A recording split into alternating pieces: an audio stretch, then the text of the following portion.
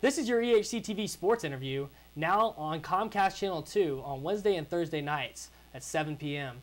The entire TV show will be replayed on the radio on WEHC-FM 90.7 on Friday afternoons. You may also be hearing this interview at halftime of the basketball game on WEHC-FM.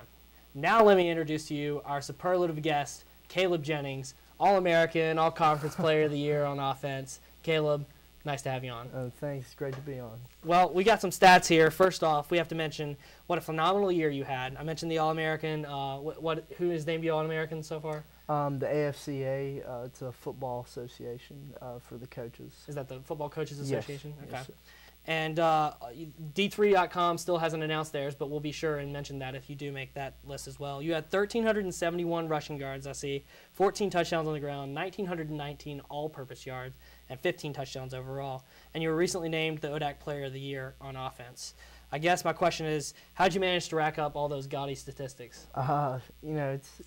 People take statistics and they put them on one person, and that's not true, really. If I didn't have 10 people out there blocking for me every play, I would lose yardage every play. I would have negative 1,371 yards. So it really is not me.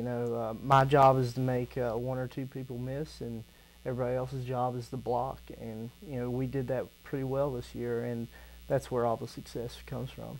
Well, I think it's interesting that you mentioned it is a team game. Oh, absolutely. Individually, did you set any goals for yourself at the beginning of the season? Did you say, I want X amount of yards or X amount of touchdowns? And do you think you met those goals? Coach Montgomery does a great job with us, too, and he realizes that we have to set goals. And I set many goals for us this year, and as a team, we really wanted to win the ODAC and go to the playoffs. Unfortunately, that didn't happen, but individually, I set some goals. I wanted to have 2,000 yards rushing and 2,500 all-purpose, and I came quite short of that. But I felt like I should set my goals high and have something to strive for every game.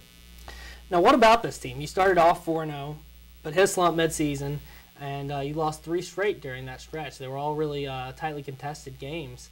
But then you guys finished out strong, had 3 straight wins, finished 7-3, and just missed the playoffs. So, did you guys see yourselves at the end of the season being in that position instead of being in the playoffs? We really didn't. We thought we had a really good chance of going 10-0 this year, and if you look at it, we had a bunch of opportunities that we just didn't capitalize on. It's upsetting that we didn't make the playoffs, but we found some things that we did wrong, and we're trying to fix those. And there's 3 games we lost in a row. We just went through a slump. Just things weren't clicking on offense, and things weren't clicking for the defense, and as well as special teams. And if you go back and look at the tapes, you can tell that just like 3 or 4 plays away from winning every single one of those games. And that's how this game goes. You never know what's going to happen. Now, at many points during the year, and you talk about this slump, I guess this was kind of accentuated in the slump, but teams would load the box against you. You guys were primarily a running team. You had over 200 yards rushing per game. But people would load 8 or 9 defenders into the box against you. What kind of challenge did that present to you extra, more than normal when they would load the box against you guys and not respect the pass? Well, it's kind of simple. If they put 8 in the box, it's going to be a little bit harder to run with other than 6 or 7. But, people knew we're a running team, and, that's okay because we have a running quarterback also, and he did a great job for us this year. And, part of my yards is because of him, because he carries out his fakes well, and then when we go back to pass, he does a great job for us. I know we didn't have that many pass attempts this year, but when it came down to it, he won a couple of games for us in the last 4th quarter. Certainly early in the year he did that as well on some of those long drives at the end of the games. But also the quick hitters. And you got to talk about like versus Catholic, where you guys only threw the ball 8 times, I think, in that game.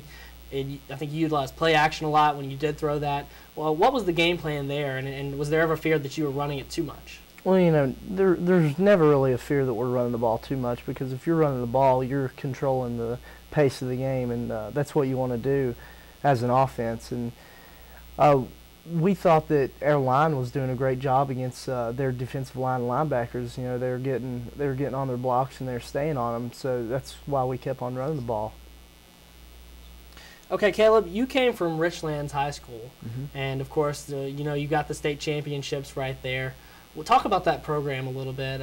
Talk about how successful they are and how much you enjoyed playing there for Richlands. You know, it's one of the best places around Southwest Virginia to play football in high school. And he's, you know, Coach Mance, the head football coach there, he's done a great job with the kids. You know, they work hard. They have awesome facilities now. They have a nice field house that was just built, brand new turf like ours. You know, they have all the things to be a great program, and they have been a great program. You know, they've won 5 regional championships in a row, which is unheard of around here. And they recently just lost. I went to that game last Friday night, and they just lost. It was a really good game, but they just couldn't pull it out. You know, Cave Springs beat them by, I think, 2 touchdowns, but it was a really good game. But playing there means a lot to me, and you know, I know it's the same with Kane Ringstaff and Shane Wicks and all the other people that came to Emory from there. Now, I want to ask you a question about the way you play on the field, your demeanor on the field. You're obviously a very passionate and fiery player, but there are several instances where players from other teams will get called for personal fouls against you. And I think if there was a statistic that was kept on this, you'd be up there, if not the tops in the conference or even the nation. What is it about you that you think gets underneath players' skin on the other team, and do you mind taking the hit late if it gets you guys 15 yards and marches you downfield a little? You know, I really don't. I don't mind when they do that to me, but you know, it gets old after a while. You know, when the Hampton-Sydney linebacker, he got kicked out of the game for a couple things he did, little extracurricular activities. You know, he was just in the game, and you can't get mad at him for that. But you know, personal fouls that they hit me out of bounds and things like that, it doesn't bother me. I mean, it's 15 yards for the team. You know, if it's helping us, and it's good. Now, how can we have you on the show without talking about those 2 games at the beginning of the year where you guys were behind and came from behind and won? And one in particular that I want to talk about is the one versus Ferrum at the beginning of the year, where in that last play that you guys had on offense, Drew Piscopo hit you in the flats. You made 2 guys miss that were charging on. One of them might have even gotten face mask on you, and then you got into the end zone and basically put the game on your shoulders and won the game for Emory Henry. Oh, you know, I'm speechless about those 2 games. You don't expect that to happen. You know, the odds were against us, 1,000 to 1 probably, and you know, Drew did a great job in you know, taking us all the way down the field. You know, he called a couple of wrong plays off the wrong wristband, but I mean, you know, we're going to make mistakes during that situation when we don't have that many timeouts, and you know, we know that the clock's against us, and you know, we just have to go. And you know, he did a great job. You know, he might have made a wrong read when he threw it to me, but you know, he told me that he just wanted me to have the ball, and you know, once he gave it to me, I'm supposed to do my job and make people miss, and I made 2 guys miss, and then I had 3 blockers in front of me, and so you know, it was a well executed play, you know, and we were just thankful we got in the end zone. Yeah. Well, nice job in his first start as a quarterback for Emory Henry, and fourth quarter drive, come from behind, he got the win. But Caleb, absolutely. I appreciate having you on the show today. Oh yeah, we'll definitely try to have you back.